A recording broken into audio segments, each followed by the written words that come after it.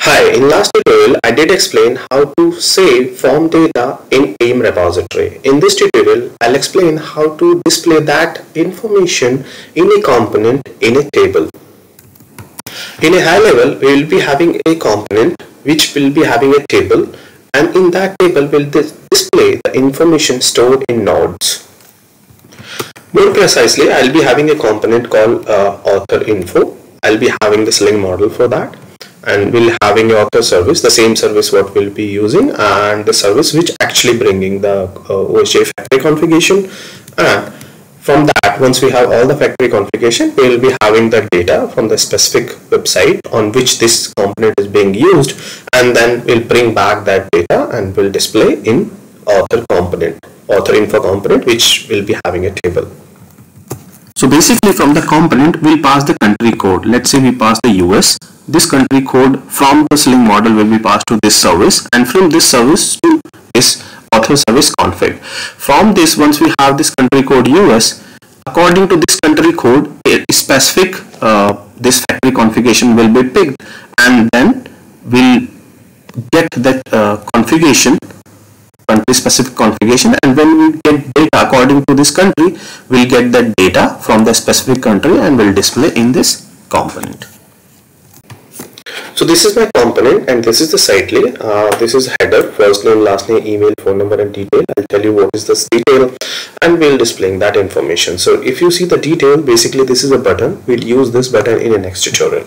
Okay, this is a simple table, and in table, what we are displaying here, I'm bringing a list, and this list will contain a map, right?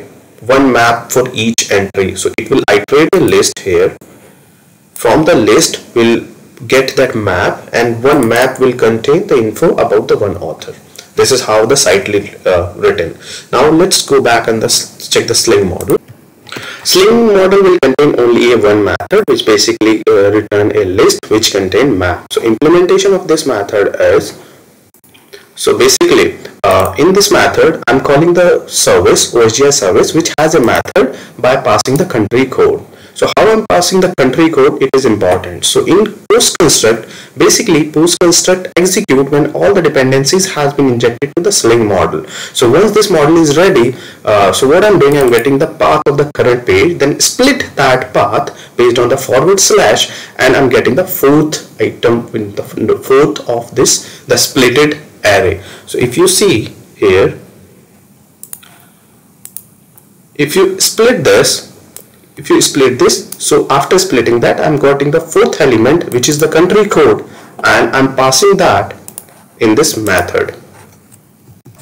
Okay, so this is the method. I declare a list, and I'm getting the osgi factory configuration instance for this country, as I explained in last tutorial. I got the node where all the authors information have been stored. I got the resource resolver. From this resource resolver, I got a iterator of all the resources, means all the information stored, all the nodes, right? Now I'm just iterating it one by one. I'm creating a map, or the hash map, for one author's information, right? I got the value map, and I'm putting in this map, I'm putting all the required information here, and then this map is added to this list, and then list is returned to the Sling model, and from the Sling model it will be returned to the sitely. So how it is work?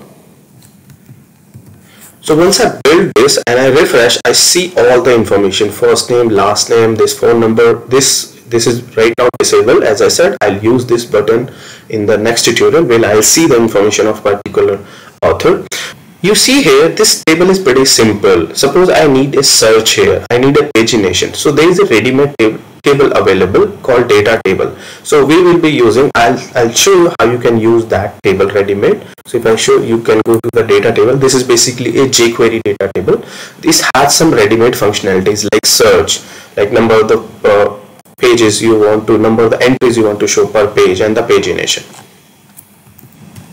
So to use that table, you must take the jQuery library from that site, or that is available over internet. So I added that client library, means the jQuery, and the data table bootstrap, some functionalities specific for the bootstrap, and on top of that I'm writing some bootstrap CSS, and on top of that I have some specific CSS, pretty minor. Okay, and this is specific to my project. Basically this is a selector, right, on which this functionality will be applied.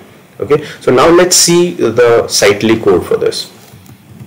So first I added that client library. I'm adding specific to this Sightly only. It's up to your choice. You can add how I did add in last project, but because the component specific, so I'm just intentionally adding it over here. And we have this table. In this table you must have head or footer if you need, and there is the three section: head, footer and the body, right? In header, whatever the headers you have, like first name, last name.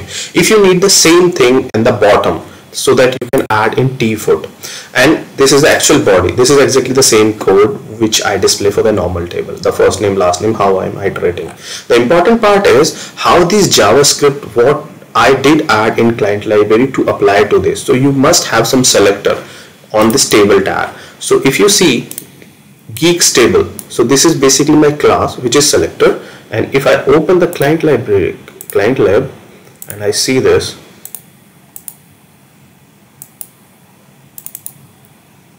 if you open this, so I'm adding this geeks table class and I'm applying data table on this, and responsive is equal to true. So how it will picking, it will check this selector and data table library will be applied to top of this selector, means the table. So let me deploy this and let's me show you how it works. Now you will see there's some additional information available. Your search, so this is basically adaptive search. It will search on top of every key press, right? Let's say I need to search EE, so it will search the two EE available, so it is there in this and this as well. Or let's say I need to search what is common, let me search 7, so this 7 is available on all the 4 rows. So if I select 7, 8, which is not available anyhow, let me select 6, 7. 6, 7 is available in multiple tables, multiple columns. So what we can select specific, let's say select David, DAVI. So this David is available only in this row. So that way you can select, search. If you have more than one entries what you have added here, there will be a pagination. Right now this is static, so you can make it dynamic as well. Let's take this as your work. So how it is. So as soon as I add a new entry here or submit a form, the data will be available. So let me submit one more entry. So if you see, I'm just adding one more author. I added and I refresh, so there must be one more entry here. And you see the this one, this has been added. Okay, and if you search AR, so simply this row has been returned. So this table is very useful. You can use in project. You can modify this as per your need. There are a lot of customization available for this. I hope you understood. If you have any question, please do comment. Thank you.